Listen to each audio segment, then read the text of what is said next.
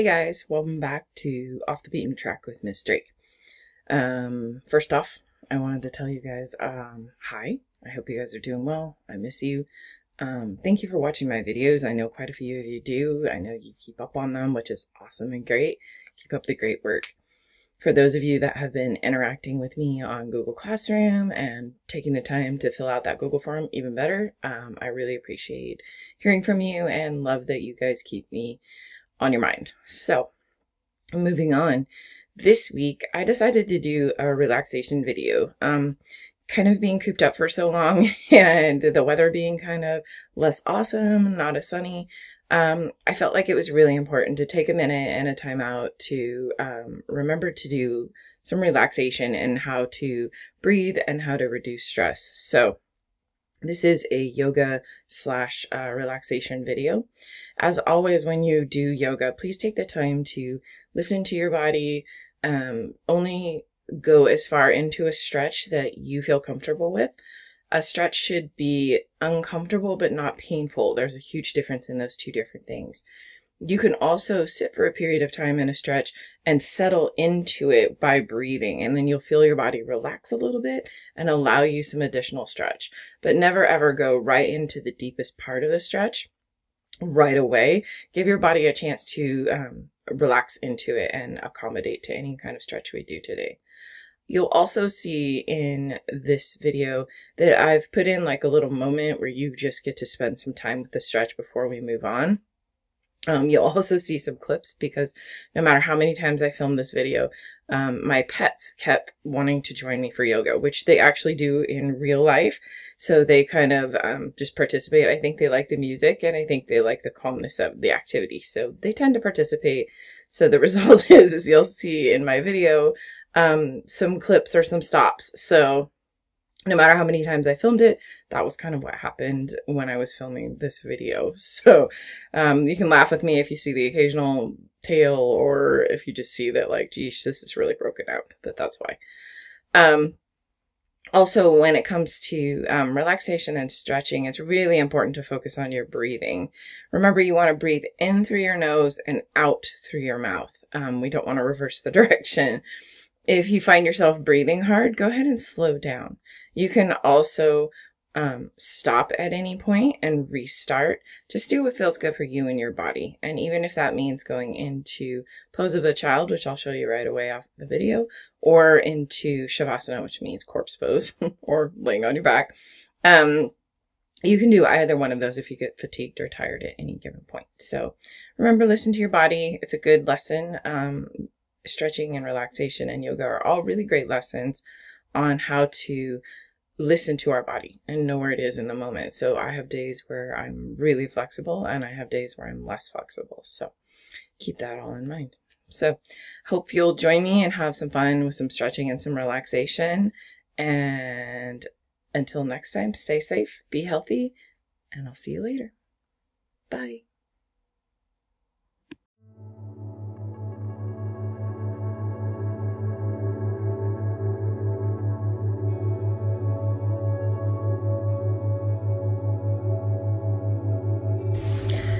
We will begin our yoga class by settling in.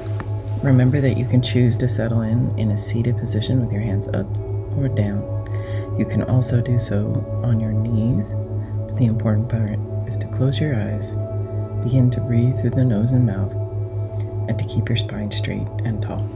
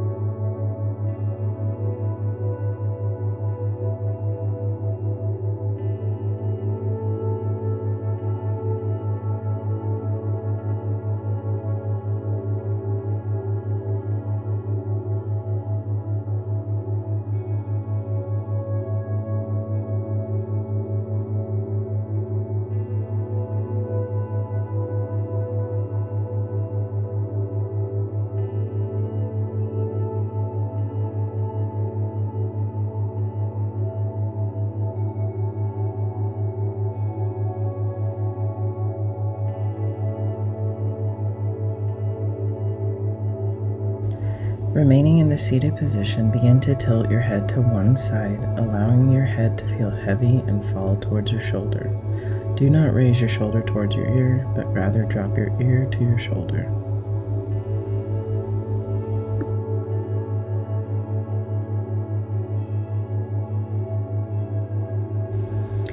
Switch now to the other side, and again allow your head to be heavy and drop your ear to your shoulder.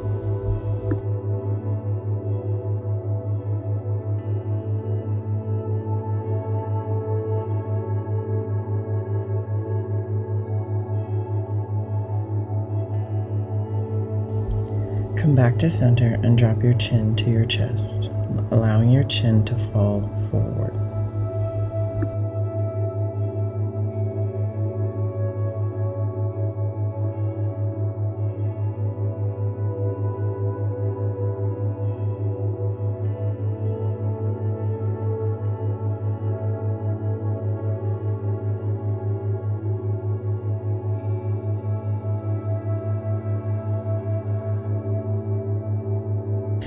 For spinal twist, raise one arm and place it behind your back.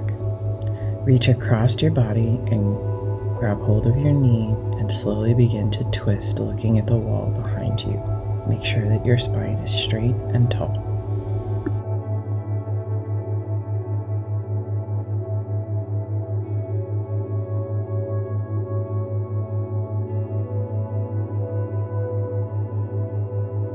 Switching sides, again, keep a straight and tall spine and ease into the stretch.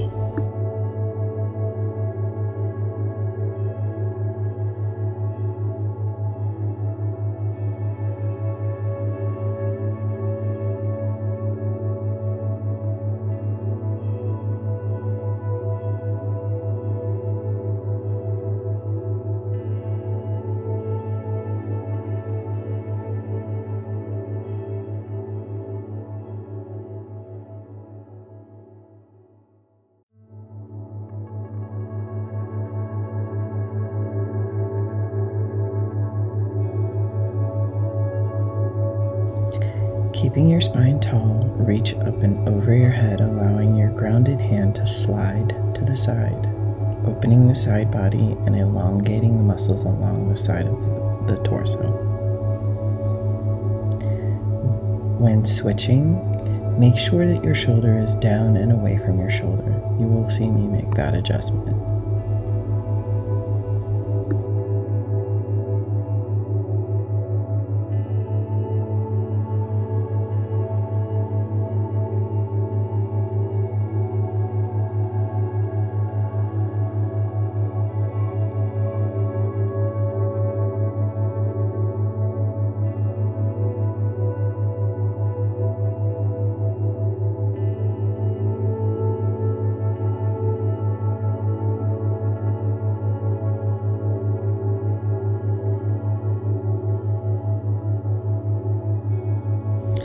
Stretching your feet long and straight, reach high above your head and reach out and over the waist. Reach only as far as you can comfortably. Allow your body to relax into the stretch, as this is a deep hamstring stretch.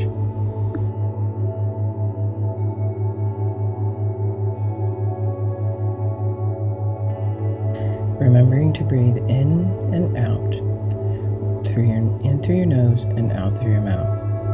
On an out breath, if you are comfortable, you can attempt to reach farther.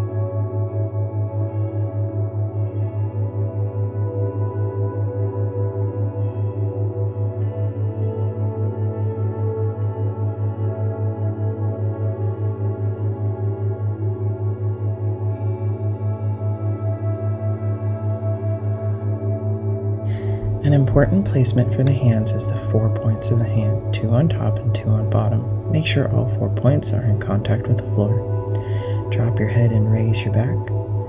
And then raise the head and let your stomach fall to the earth for a cat-cow stretch.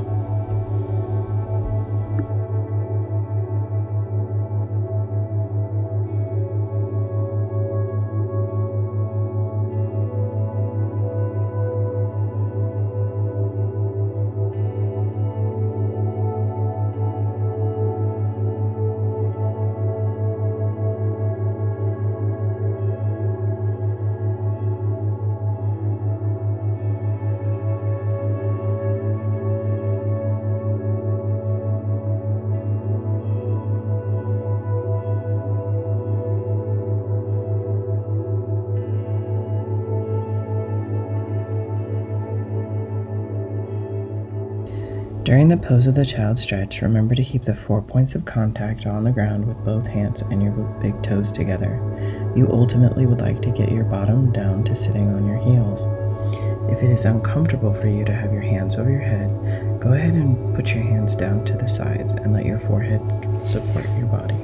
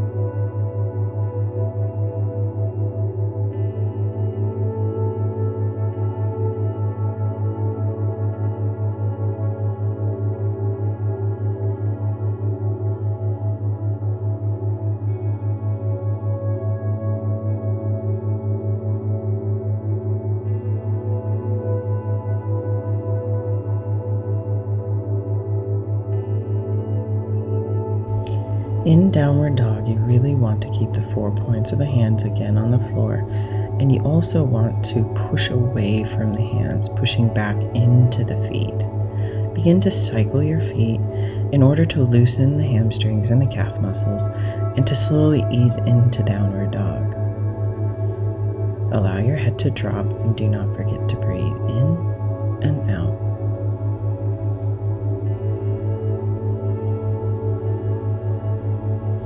You can shift forward into plank to open the shoulders and begin to create movement in the body. You can bring a knee up and out to add additional core work, or you can simply remain in downward dog. If whatever you do on one side, repeat on the other.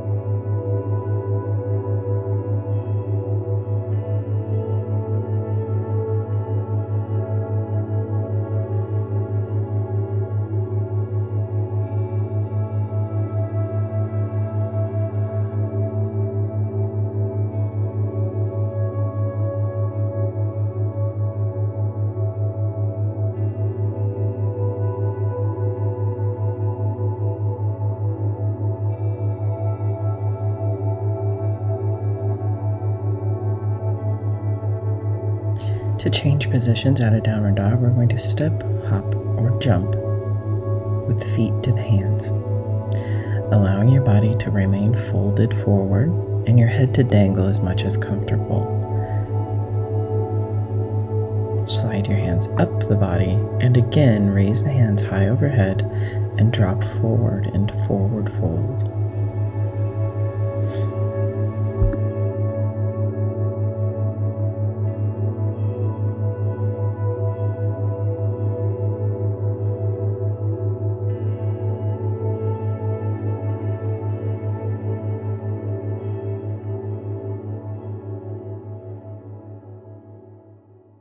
For the next series of movements, we will do 4 positions: wide mountain pose, warrior 2,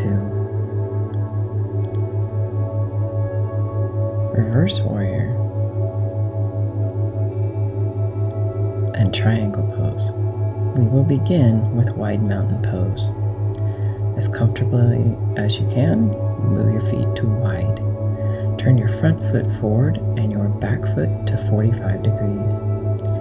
Bring your arms to shoulder height, shoulder blades back and down, and slowly drop your knee forward. This is warrior 2.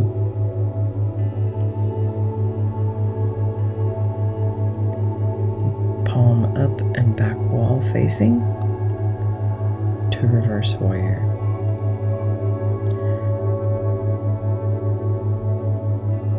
Allow your body to fall forward, the front leg to straighten, and into triangle.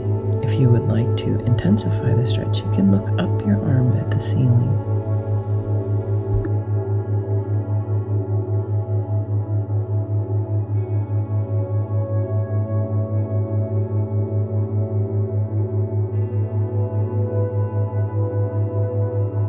Be sure to repeat the motion by turning the opposite direction.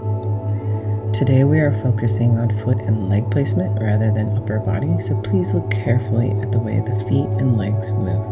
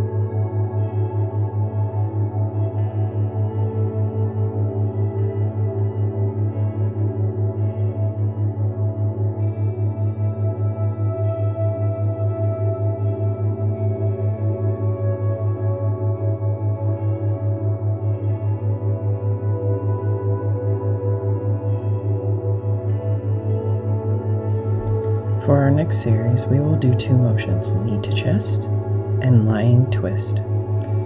We will begin by moving to the front of the mat and coming up onto the toes with hands in front of us for balance. Drop into a squat position and then allow your body to rock back onto the mat. You can rock forward and back a few times and allow your body to come into contact with the mat. With your hands around your knees, you can then rock side to side, allowing your back to soften and prepare for the twisted stretch while laying on the ground.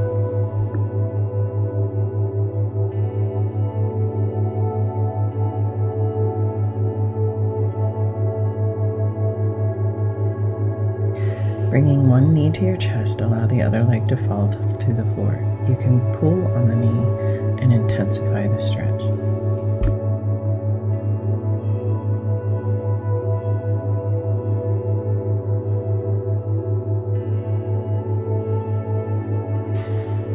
With your hand still around your knee, go ahead and pull your knee across the body while letting your other arm lay flat on the mat.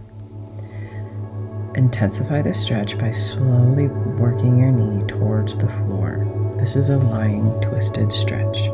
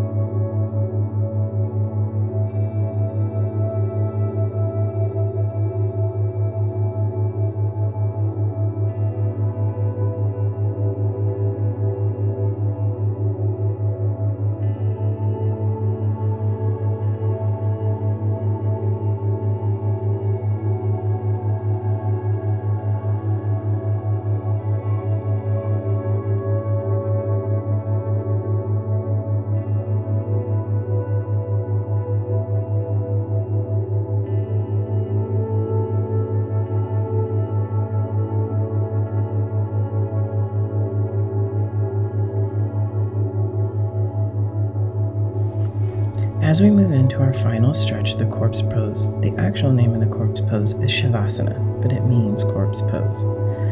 When lying on the mat, take the moment to get all of your wiggles and remaining movements out of your body and begin to breathe in deeply in through the nose and out through the mouth.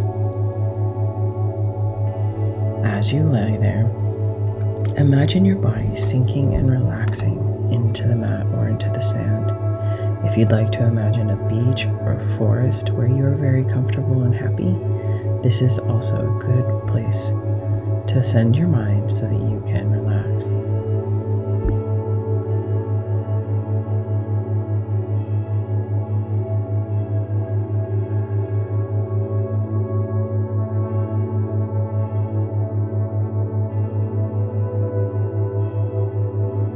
A guided meditation allows us to slowly relax our body a few small muscle groups at a time. Let's begin by tightening the feet. Hold them tightly and let them relax. Moving up to your legs, go ahead and raise one leg or both off of the ground and hold them tightly and let them relax and fall to the ground.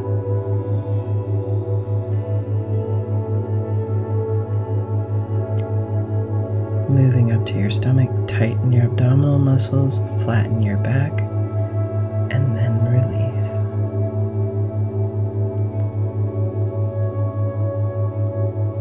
Move up to your hands, make tight fists, tighten, and then release and let them go.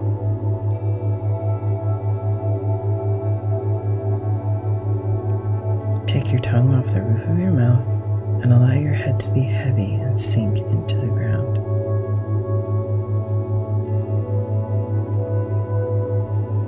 Let any remaining tension slide out of your fingertips and out of your toes into the earth. Remain in corpse pose or Shavasana as long as you need.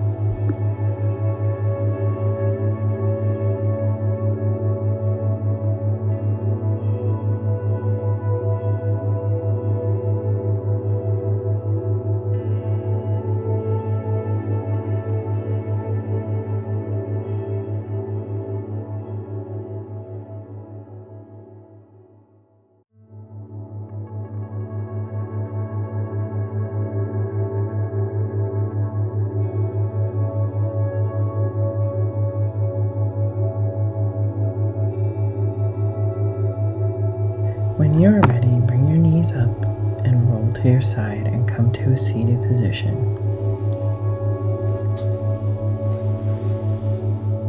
Again, remember to breathe in and out as you begin to prepare to close the class. In a traditional yoga class, the word namaste is used to end a class. Namaste means to bow. It is a way of recognizing the people in the class and a polite greeting. You are welcome to use the word namaste to join in with a class closing, or you are welcome to not participate in the namaste.